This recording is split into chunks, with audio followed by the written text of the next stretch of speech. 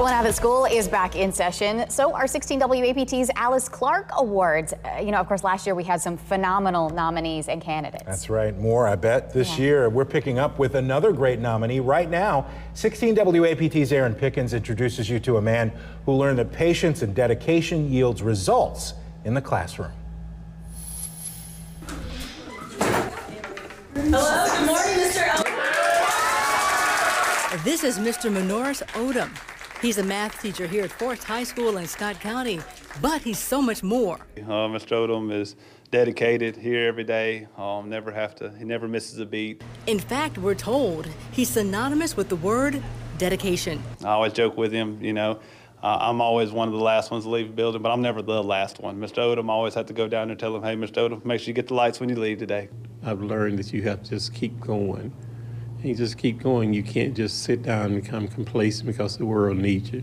His career covers over 3 decades, and he served not only in Scott County, but in Hinds County and in Alabama.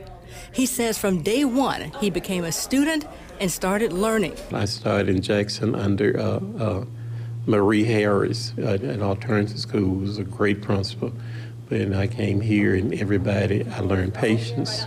The teachers here are very patient. His students call him caring and selfless, and that he gives them the push needed to get through their classes. The teachers here are very dedicated. I learned to beef up my dedication.